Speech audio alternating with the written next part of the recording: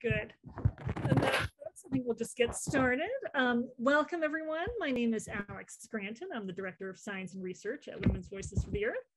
And welcome to our period product label reading 101. I want to thank you all for joining us this evening. I know people were joining from around the world, so depending on your time zone, good evening or afternoon or morning. We're really happy to have you with us. Just as a note, you've probably heard this through Zoom, we're recording this session and we will send out a link to the recording in a follow-up email. So you'll be able to share that with other folks. I'll be presenting for about half an hour, 40 minutes, and then we're going to have some time for Q&A. So if you have questions as I go along, we have muted everyone, but we will, please enter your questions in the chat and then we'll get to them at the end. We'll be reading those out at the end. So please do that. We'd love to hear what your feedback and questions are. We are really thrilled to see so much interest in this topic. We had a good turnout. We hope today we can provide you some information that's helpful to help you navigate period product choices, but also really hoping to engage you in some of the work we still need to do to ensure that these products are safer with transparently disclosed ingredients and make sure that that becomes the norm. There's definitely some work to do on that. We can't do it alone. This is where your voices, your participation will make all the difference. And we're kind of at a pivotal point right now to make our needs known to companies that make these products. So first, I know we've got a few folks with us who are maybe new to Women's Voices of the Earth. I just want to briefly tell you who we are. We are an environmental health organization that's based here in the US, and our mission is to amplify women's voices to eliminate the toxic chemicals that harm our health and communities. So what do we do? Very briefly, we particularly work on toxic chemicals found in household products, which are disproportionately used by women and girls. So our four main programs, as you see here, are cleaning products, salon products, and cosmetics. What's most relevant today is intimate care products, which is both period products as well as other vaginal care products like douches, wipes, and sprays. And fragrance, which is our fourth category, which really crosses over all of the other three. All of these products can, in fact, and often are fragrance. And we do our work in a number of ways. We do research and education on the types of chemicals you'll find in these products and what they may be doing to our health. We have corporate campaigns where it involves talking directly with companies and then getting folks to take actions with companies to get them to think differently about how they use chemicals in their products. We do some leadership development and organizing around our campaigns. And then we also do policy work. We do both state and federal legislation, largely around the regulation of toxic chemicals in these products, and then laws encouraging greater ingredient transparency, which is one of the things we're here to talk about today. So that was a really quick overview. I encourage folks who are new to Weave to look at our website, womensvoices.org, and browse around there to learn some more about what we do. So why are we here today? What do we want to know? Why do we want to know the ingredients in period products? And this is actually a question we were asked by manufacturers years ago in conversations when we first started asking them for information on what their products were made of. And they told us at the time that their customers had never asked for this information before, and really questioned why they would even want to know. And truly, a lot of folks who menstruate really haven't given it a lot of thought. You find a product that works for you. You maybe suffer through a couple uncomfortable days a month. If it works, great. And there's not much more to it. But of course, there is more to it. There's more to it, more than whether just not the product works.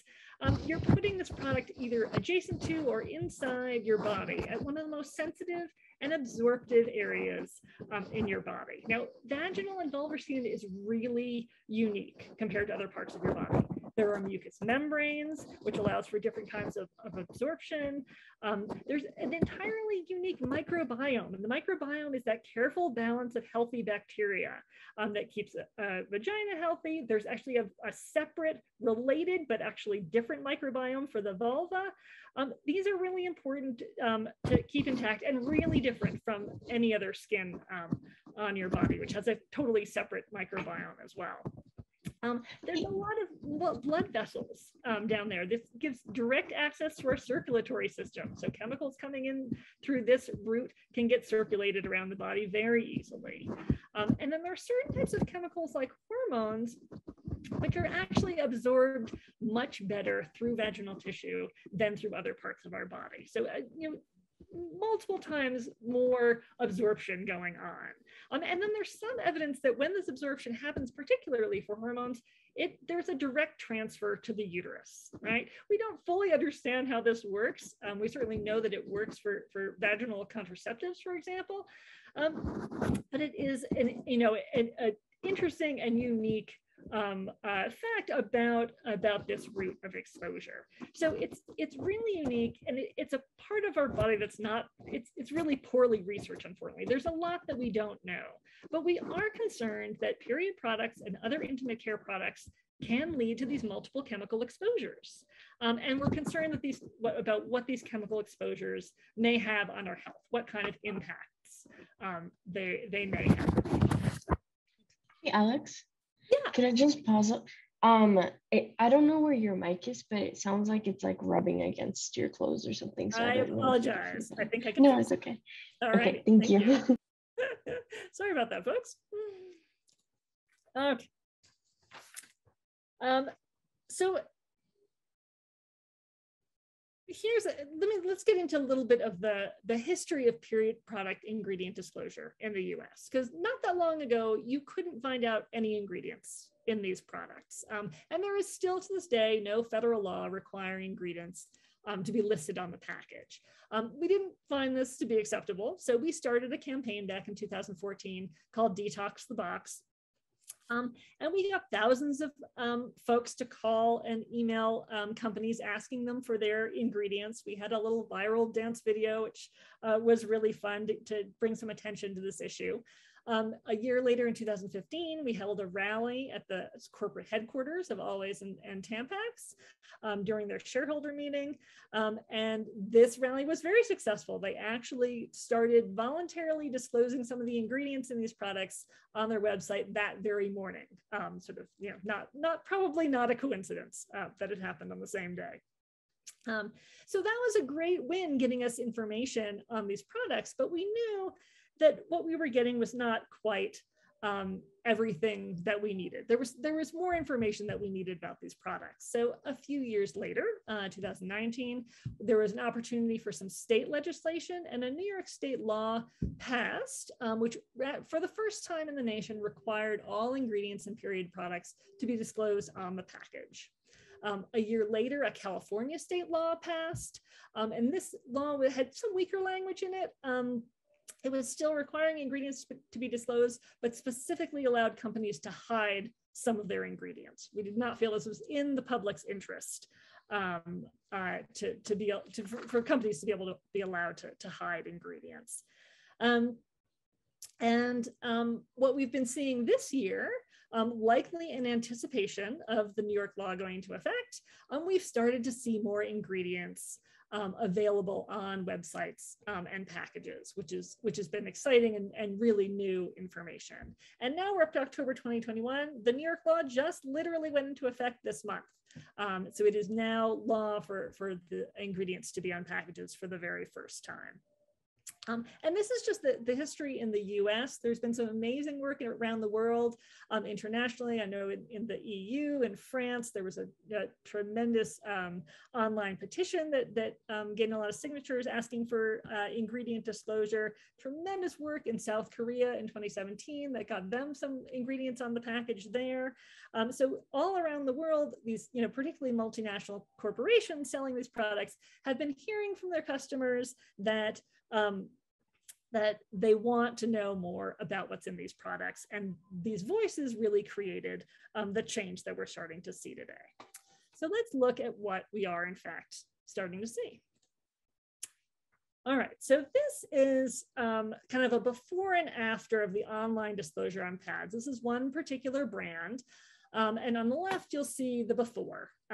This is the what they were disclosing voluntarily, and it wasn't bad. There was definitely some information here we didn't have before, but there's still some fairly vague ingredients such as absorbent gel, absorbent foam. We don't really know what those are. We knew it could be better. On the right, you'll see now it's a much longer list of chemicals. They're really quite specific. There are new categories of chemicals that weren't even mentioned before. So there's a whole list of kind of coatings that are there to aid with wicking of fluid. You know, there's no mention of these additives before that they were even on these pads. There's a whole list of pigments and colorants. Again, these were never mentioned before. Obviously, you could see the colors on the pads, but they were never disclosing them before. So this is really a step in the right direction. We're seeing more information being disclosed about these products, and it was a real surprise to learn sort of how complex these products really are. We've been given the impression they were really much more simple than they are. But there's really potentially a lot of ingredients that are, you know, brand new to us that we're starting to see. I have a few more examples of pad ingredients here. And you can see there's a real variety in how ingredients are being disclosed. Some companies are talking about what they're made without, like without dyes, without fragrances. Some are just, you know, listing a whole bunch of ingredients, some of which, again, very newly disclosed. Some products are more simple, just containing kind of organic cotton, plant cellulose. So there's you can see some real distinctions in pads, particularly as to how complicated or simple, you know, they are. Let me show you some tampon disclosure. So this is, again, is kind of that before and after online disclosure. Before, they were voluntarily disclosing these 4 ingredients. They talked a little bit about the applicator. They mention colorants, but don't say what they are. Now it's a little bit more specific. They've kind of revamped kind of the purpose of these ingredients. They've added an addition of paraffin wax, which wasn't mentioned before, a pigment that wasn't mentioned before. So we're getting, again, a little bit more information about tampons than we were seeing before. And I've got a few more examples. Here we go. So again, there's some real differences in what these products are made of. There's a real variety. Some, it's just pretty much straight up organic cotton and not much else. Some of them have a lot more. You'll see 2 of these examples on the left have this mysterious category called fiber finishes. This is very vague. It could be just about anything. And that's, you know, not telling you very much about their product to know that there are fiber finishes. On the right, the sort of chart example, it gives some examples of what some of these fiber finishes might be. Again, it talks about coatings that help fibers wick fluid. These are oxalated ingredients, stearates, there's titanium dioxide, which is a colorant.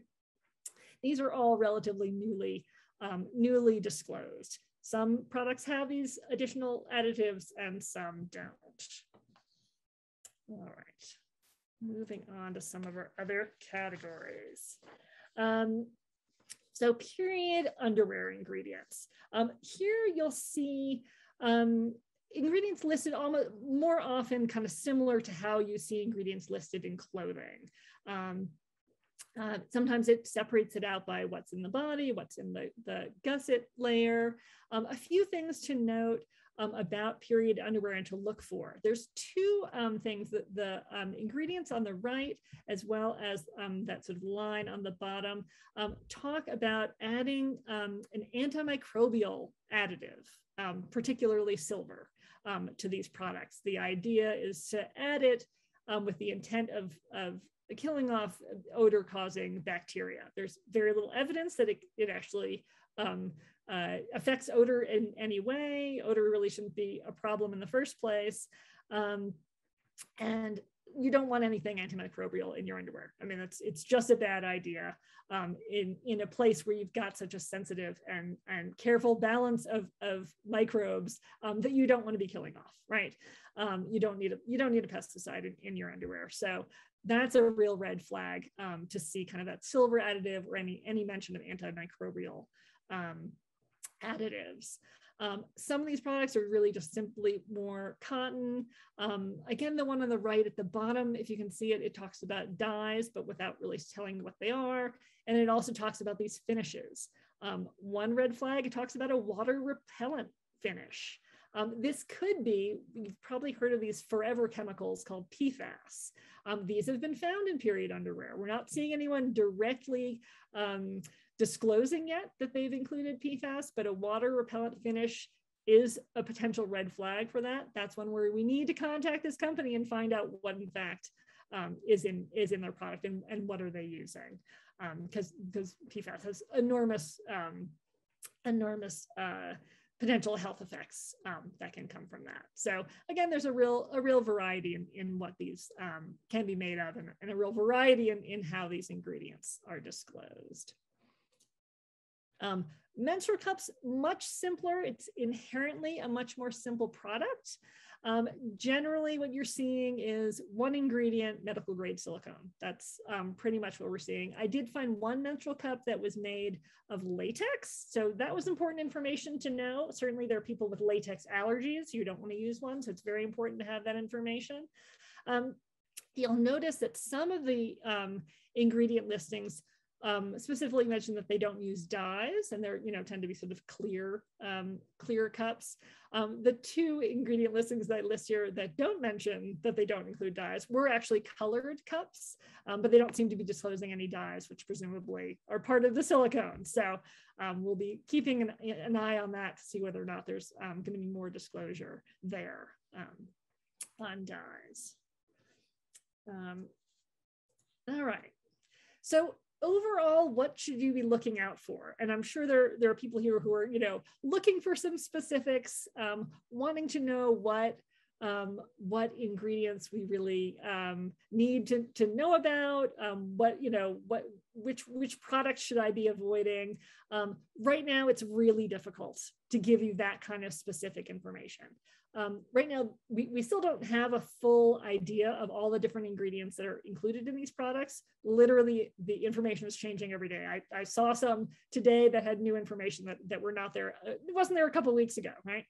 And many of these ingredients we don't know much about. There's very little research on these chemicals as far as vaginal exposure goes and what the impacts are. So there's a lot of research that needs to be done to better understand these exposures. And of course, the disclosures aren't fully out there either. We don't think all companies are fully disclosing yet. We're trying to get a handle on that as well. But what I can give you is kind of these general guidelines of what we do now until we know more, until we've got more specifics on these ingredients.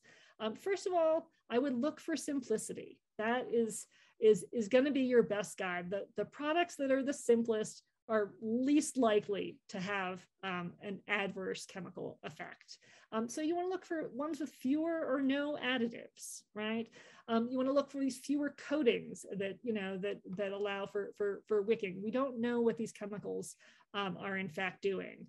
Avoid fragrance. Certainly, we know that fragrance can be a real irritant. It can be an allergen. You can avoid dyes, which can also have some issues. There are certain dyes that aren't appropriate for use on mucous membranes, and we haven't discovered whether or not those are being used in these products or not.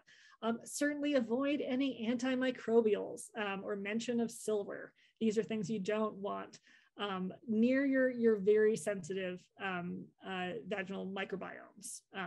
These can affect that, potentially could upset it.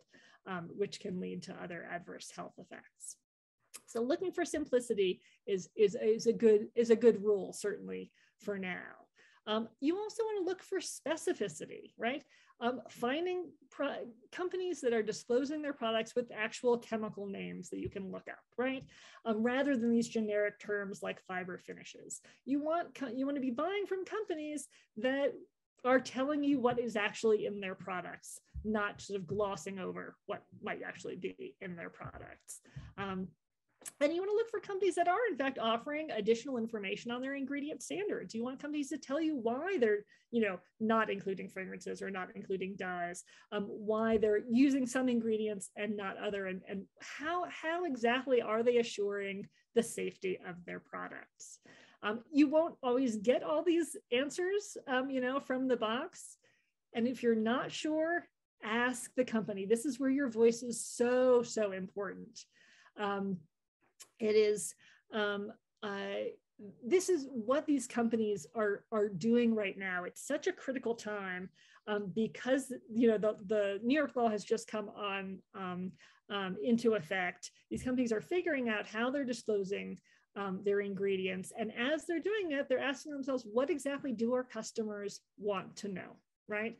And that's really important. They want to know what you want to know, and it helps if you ask. This doesn't have to be a confrontational thing. They all have 1-800 numbers. They all have email and kind of online customer service. Ask them about the ingredients in their products, especially if they're vague, for example. If you do choose a different product because you didn't like the fact that they weren't giving you enough information, please let them know, please let the company know that, because that will make a difference in the long run as well. So really using your voice, asking companies about the ingredients in their products will make a huge difference. And hopefully, eventually I will be able to give you more specifics on what chemicals we absolutely need to be getting out of these products. Some of these ingredients are probably going to be fine. Some of them are going to be more problematic. And in order to find that out, we need to do some research. Again, I'm going to ask for your help on this. We're about to start a field study on period product labels. And we need volunteers to help us. So this is going to involve going to your local store, finding out what products are there, and finding out and reporting back on what you're finding on the labels. If you've attended this webinar, you'll get a follow-up email with information on how to participate, how to get trained to be involved in this field study. The goals are multiple. It's really gathering information that we don't already have. For one, we're going to want some volunteers in New York State to confirm the companies are in fact complying with the disclosure law. We want to know if their companies aren't disclosing, if there are products being sold where you can't get information on ingredients. But we know that the products that are labeled for New York are probably getting sold other places too. So we want to find out where these other New York compliant products are showing up on shelves. Who's getting this information and who isn't, right? Where are these discrepancies happening? Because we want everyone to have this information. And then of course, lastly, we really want to find out more about what ingredients are being disclosed. A broader range of products. There are so many new brands out there now. There are a lot of generic brands out there that we haven't been able to track. So because the law especially only requires it on packages, some of these brands, particularly generic brands, don't even have websites where we can check ingredients. We need some pictures of these products. So if you'd be interested in that, I hope you will be. We'd love to have some volunteers join us in that field study. And then hopefully from that, we will in fact have better information for you all down the line. Because really we can't make these changes alone. And I think companies do want to give information to their customers that their customers want. So we have to demand the information. And you are all a major part of this. And it's going to be exciting to kind of get a sense of the state of ingredient disclosure right now. It's really changed so much just in the last 7 years, from nothing to quite a bit. But we think there's going to be improvement that's going to be made. And we think companies will be changing how they're disclosing over time with some feedback. So I think that is the last slide in my presentation. I think we've got some great questions, hopefully. If you have questions. Yeah. I have some questions for you, Alex. And also just a reminder, if anybody else has any questions that they'd like to ask Alex, please drop them in the chat and we'll be answering those. But the first one that we have is from Vanessa, who's asking, why is silver bad? I thought it was natural, and there are so many products with silver that you apply to cold sores and irritating skin and orally. Oh, it's a great, great question. Thank you, Vanessa. Yeah, so silver is one of those interesting ingredients. It is often advertised as natural. I mean, silver is, a natural element, in the world. It is very antimicrobial. It's quite potent in terms of that it can kill bacteria. So it's been used in a number of things where you're trying to control bacteria. Here, there's a few issues with silver. So in this case, with period underwear, which is where we're seeing it. Actually, we're seeing it in there's certain brands of disposable pads that have some silver in them as well. The goal of adding the silver is to add this antimicrobial layer with the claim that it will kill off bacteria that causes odor. Now, there's a few issues here. One is that odor really shouldn't be a problem. These companies are, sort of banking on the fact that you're worried about period odor, that you're concerned about it, and they're going to tell you, yeah, this is something you need to be concerned about. It's not something you need to be concerned about. You smell just fine, right?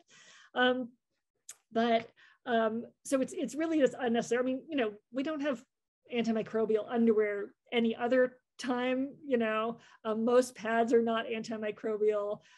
This just hasn't. It's a problem that doesn't really exist. It's a problem that doesn't need to be solved. And the problem is that silver is very potent, and silver can kill lactobacillus. It's quite potent against lactobacillus. Lactobacillus is one of the very important healthy bacteria in the vaginal microbiome. So having this, silver additive very close to that, to this area with the sensitive microbiome, it's just not a great idea. And it's not, it's unnecessary. The other thing about silver is that there's been this real proliferation of using silver in products. Like you'll see it in a number of mostly athletic wear, kind of in fabrics. And again, it's sort of this idea like, oh, it'll kill bacteria, and then you won't smell when you go to the gym, after you've been to the gym. Well, you're going to go to the gym and your clothes are going to smell, and you're going to have to wash them, which should take care of it, right? That will do it. You don't need the silver. And what happens is the silver gets washed out, and it gets spread around through our waterways. It ends up in our environment. And then you've got these tiny little bits of silver. Think of it like glitter, right? It kind of goes everywhere. It's really hard to clean up. It's almost impossible to clean up. And then you've got these little bits of silver that are kind of traveling around our environment, affecting bacteria where we don't want them to be affecting bacteria.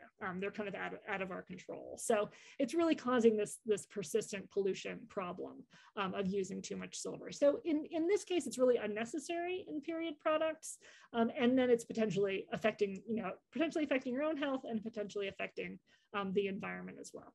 So I hope that answers that silver question, but it's a really good question because it can be confusing. Awesome. Thank you so much, Alex. I have a few more questions. The next one is ingredient disclosure available and required outside of New York? Okay, good question. So there is the New York law. If a company sells sells period products in New York, then they're required to disclose. If a company does not sell in New York and they're just selling in other parts of the country, then they are not required to disclose. There is the California law that passed. It has not gone into effect yet. So there's no requirement yet in California to disclose. So right now it's only New York. What we understand from lots of kind of state laws that get passed like this, companies generally sell across the country. They're very unlikely to make different labels just for New York than for other. It's just too hard to kind of control the supply chain and get the right labels to the right stores. If they're changing it for New York, they're going to change it, sort of across the board. But since it's only gone into effect just this month, we don't know sort of how, they're probably, supplying the New York stores first. We don't know how much the ingredients are being seen in other places around the country. We think everyone, no matter where you live, deserves this information. So we hope it'll be, certainly more widespread soon. There is the potential for a federal bill. We're hoping it will be introduced soon, which would require ingredients, across the board in every state. So. Thank you so much, Alex. And then I have another question. Again, just a reminder for folks who are part of this webinar, if you have any questions, please put them in the chat and we'll be asking those for you. But I would love to hear you talk more, Alex, about like maybe pesticides in period products and some of those that we have found. Sure, yeah, no, this is definitely an issue that's come up. There's only been a little bit of research on pesticides. They're often associated with cotton products. Both tampons and pads can have cotton in them.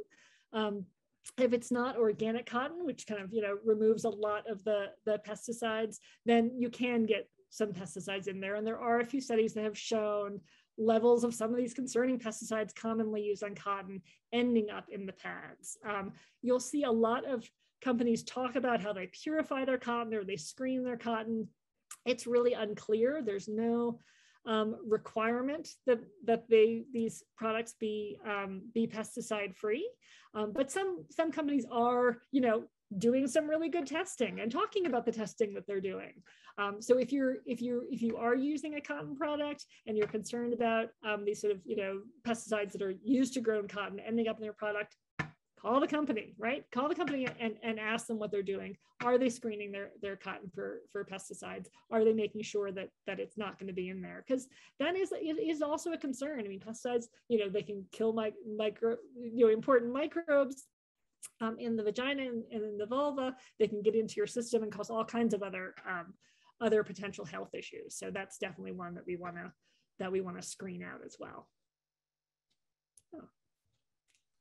Looks like there are a couple more questions in the chat, I think, Maria. Yes. Denise says, if you could talk about other ingredients such as like polypropylene and polyester or other ingredients that we might have found on there.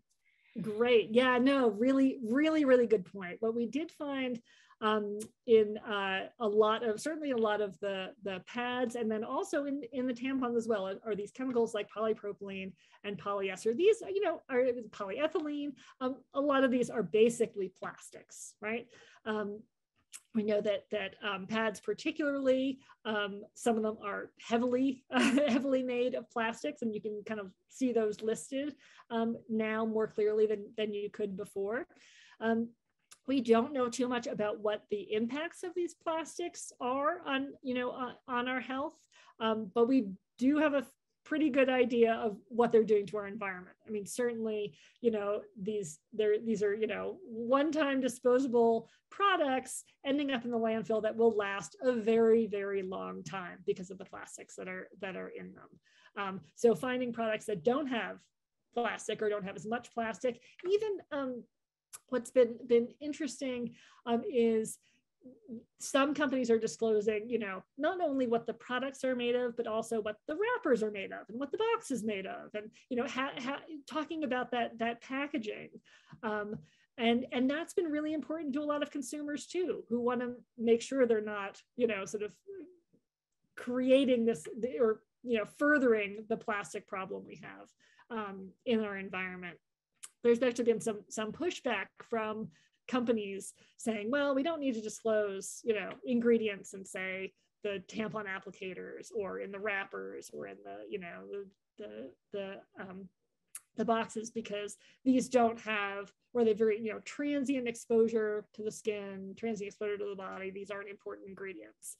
But of course they are important ingredients because certainly they will affect the environment in the long term. So knowing that and learning more about that is really important. And again, this is feedback we need to get to these companies, that packaging is also important, and they can change the way that these things are packaged. And there's really a lot of innovation in period product packaging recently to move away from the plastic, which is exciting and hopefully a trend that will continue. Thank you. And the next question that I have is from Dirly, I believe. And they're asking, is it necessary that products are white? Is this a cultural thing?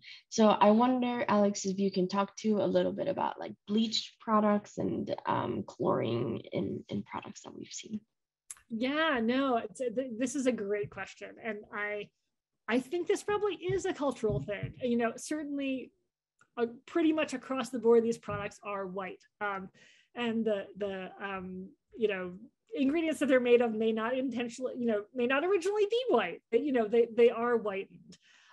For a long time, there was concern about these ingredients being, particularly pads and tampons, being bleached with chlorine, because that's, you know, very, very cheap and easy way to make something very, very white is using chlorine. The problem with using chlorine is that it can lead to these other contaminants that are involved. So things like dioxins and furans, really, really quite potent toxic chemicals. Dioxins have been linked to endometriosis, which is, you know, a disease of the endometrium. So these are, you know, you don't want dioxin in this area of your body. A lot of that has been curbed to some degree. You'll see a lot of companies talking about chlorine-free processes for their bleaching, which is great. There's sort of total chlorine-free and elemental chlorine-free. Elemental chlorine-free is not quite as good. There's still a little bit of dioxin there. It's better than it was before, but testing that's been done recently is still finding these dioxin contaminants in some products. So if you can find just, you know, total chlorine-free products, then that's great. The idea around these products being white, you know, it keeps kind of going back to this issue of, you know, these are sanitary. This is, you know, these have to be clean. That, you know, your period is dirty, and therefore we're going to give you these white products to clean them up with. It really kind of perpetuates the stigma of there being something wrong with a perfectly natural process. And I think these very white products are kind of part of that. But, you know, certainly not necessary to the function of these products. Maybe, you know, maybe one day we'll see some in you know, sort of a more natural color. But certainly for now, as far as marketing goes, this is what, you know, what they're putting out there. But it's a totally valid question. There's certainly no reason these products need to be white. And we're seeing certainly, you know, some of the ingredients we saw in the products were, you know, white pigments and titanium dioxide, you know, so they're adding these extra pigments to make these products more white, really for no reason, and adding additional chemical exposures in the process. Yeah, that's a really big concern that we have. I think, Alex, I would definitely like to ask you one more question, but maybe we could fit into depending on time. But you talked about stigma, and so I wanted to ask, like, how does stigma around talking about menstruation impact progress on this issue? Mm-hmm. Oh, really, really good question. There is cultural stigma against menstruation, you know, across the world, here and in other places. We are taught to conceal our menstruation, not let anyone know we've got our period, you know, heaven forbid we leak and someone notices, right? It is, we're being taught that it's a shameful thing. Of course, it's a perfectly natural and in fact very healthy process that our bodies go through, that, you know, there's nothing we can do about it, or that, you know, to cause it or whatever. But there is this stigma that you know, it's embarrassing, and you want to hide it. You want the sort of the quietest product, and it really affects how these products are made, how they are marketed, how we feel about them, how we feel about ourselves when we have our periods.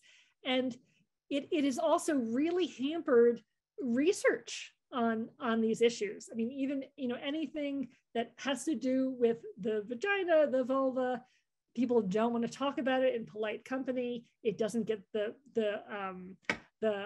research, dollars don't go into this kind of research. So there's a lot that we don't know. There are so many things wrapped in to that stigma that are hampering our ability to better understand these products and to better understand these exposures. I think it's also, a main reason why, these companies said before, like, well, no one ever asked us about our ingredients before, people don't like to talk about these products. They don't even like to talk to the companies they buy them from, right? And people don't often want to talk to their doctors about their any issues they have with menstruation. So it's something that really needs to be tackled. It's a real, uphill battle.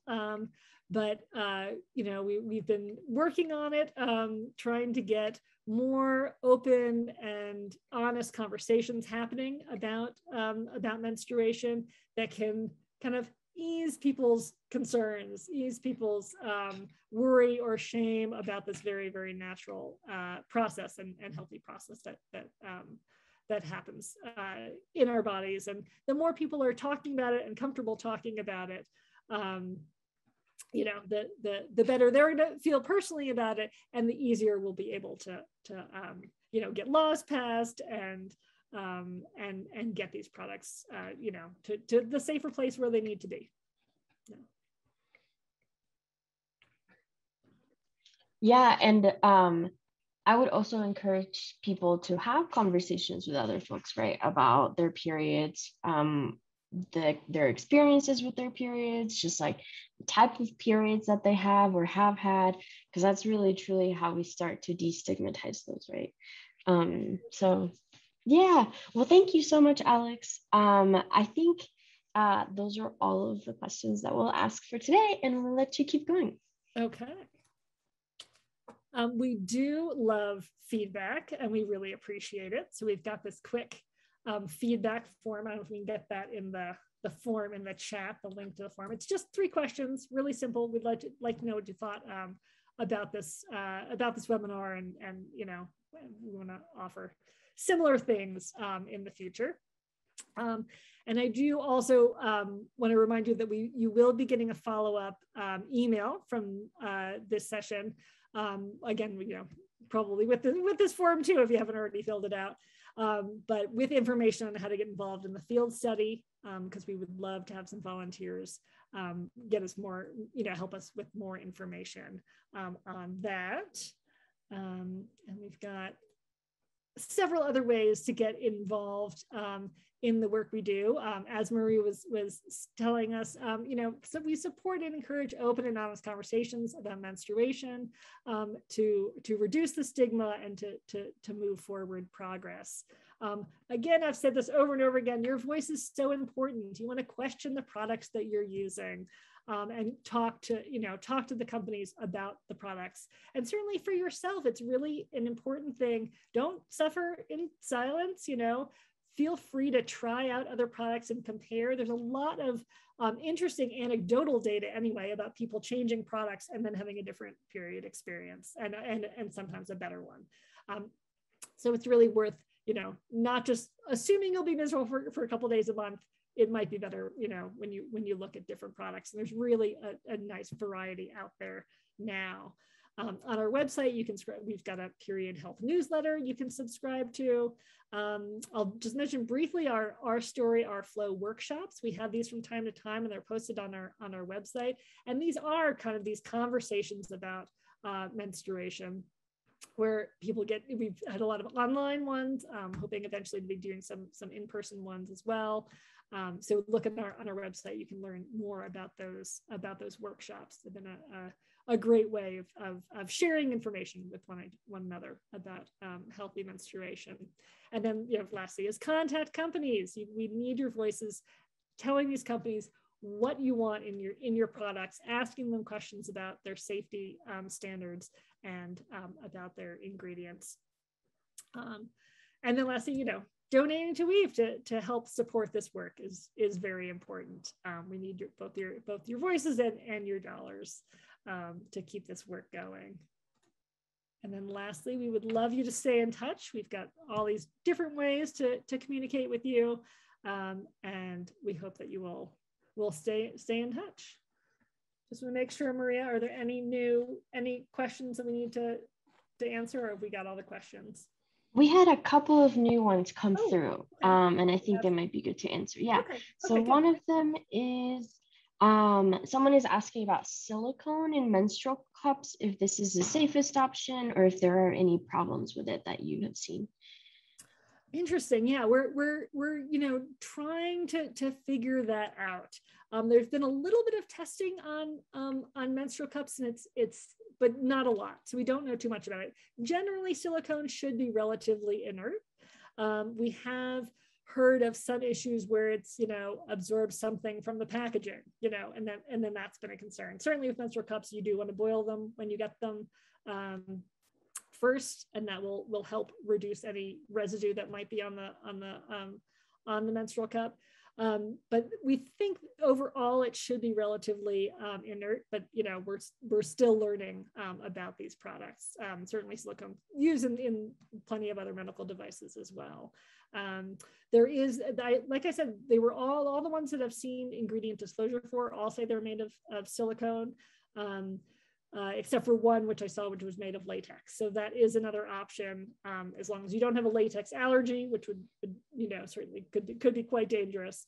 That there was one option for that. But overall, we seem to think it's okay. But we need more research about what these exposures are like. Yeah. Thank you, Alex. And then the last one that I see on here is, have the ingredients that were causing contact dermatitis in Always menstrual products changed? And maybe you could give a little background to that as well. Sure. Oh, really good question. Yeah. So there was actually a number of years ago, a study that happened in Canada. They sort of published a study, and there were these dermatologists who were noticing they had numerous patients that had kind of genital contact dermatitis and rashes that were very, very associated with women having their periods and using Always pads particularly. And the company at the time said, no, it's not the pads. This is just, what happens. They were refuting it, but these dermatologists are saying it's just this brand, and this is what we're seeing in our patients. And when they change products, this contact dermatitis seems to go away. Whether or not the ingredients have changed is a really good question. When the study originally came out, there was no disclosure of ingredients, so we don't know. We don't know if they've changed. We do know that Always brand has come out with new brands. They've talked about new technology and new foams and things like that. But we simply don't know if they've changed or not. We certainly have heard, lots of anecdotal stories of people having rashes and contact dermatitis. If this is something you experience, by all means, try another brand and try and find another product that works for you, because you may in fact find, as we've seen, from the ingredients that are disclosed so far, there are all these various coatings, some of which could be irritants, could be allergens that could cause some skin conditions. And they vary. These products really vary from having a lot of additives to not having additives. So it's worth trying something maybe that, to avoid these chemicals. But yeah, we assume Always might have changed their ways when they were getting those reports of dermatitis, but we simply don't know because there wasn't any disclosure at the time. Yeah, thank you so much, Alex. Those are all the questions that we have on here. I will do a plug so that people can fill out the feedback form. If you can take the next few minutes, it's in the chat. And this really helps us figure out if we're doing a good job with these events, if you would like to see more of these events, and then possibly if there's other areas that you want us to talk about or things that we can present on. It helps us figure all of that out. So yeah, thank you so much, Alex. All right, well, thank you. And thank you everyone for joining us. This was really great. And thank you for some really excellent questions. And we hope to have more of these in the future. And, once we get that field study done, hopefully we'll have more, even more information to share with you on ways to find safer products. So thank you so much for joining us today.